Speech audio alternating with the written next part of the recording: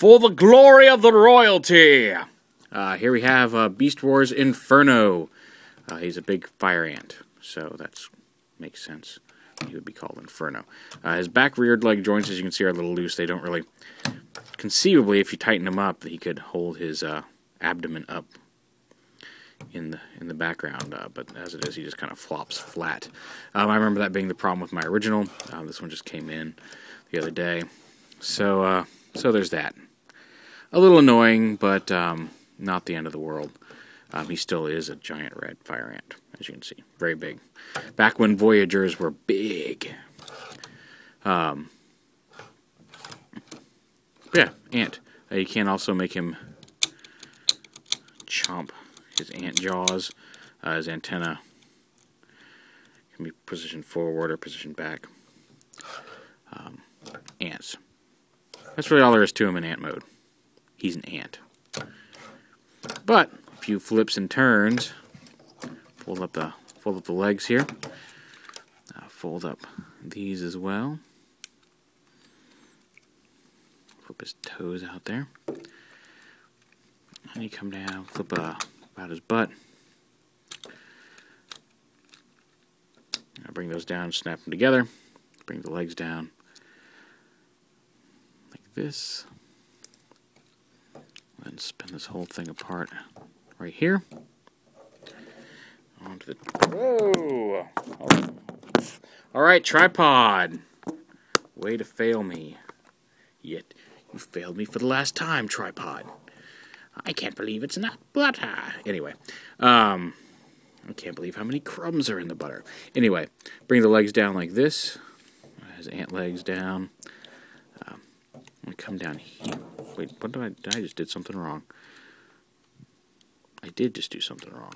Rotate this around like this. Bring his legs down like this. And then rotate his whole chest piece down and around. This will let his robot head come up. Like that. Close the back panel. Rotate his head around. Like that. And again, you can pull out his jaws to form his weapon. Okay, that's weird. Anyway. Bring his arm down. And there is Inferno. In robot mode, you can have him hold under his hands here. There's these little ports. You plug the weapon in right in there. His antenna were always problematic. There we go. And then the missile launcher does launch a missile. I'm Sean Connery all of a sudden, a missile. You pull off his little piece out of his toe, and it actually becomes the missile for his weapon.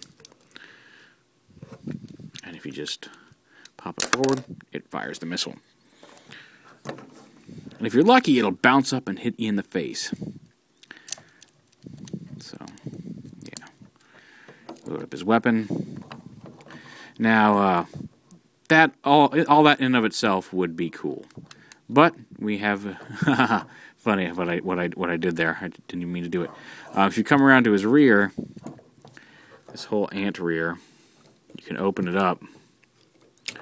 And he actually does, in fact, have, just like on the cartoon, although it wasn't quite as large on the cartoon, he does have a jet engine butt.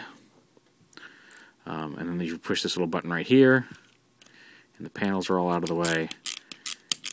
He does have his spinning jet engine butt, which amuses Niblet to no end. So yeah, you can get that going pretty well.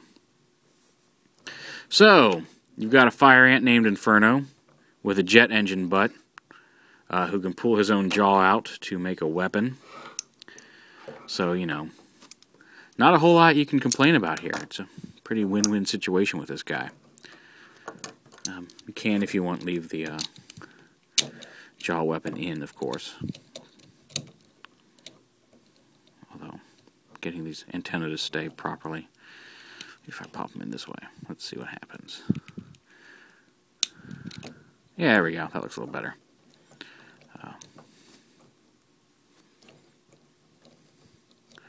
And there's Inferno.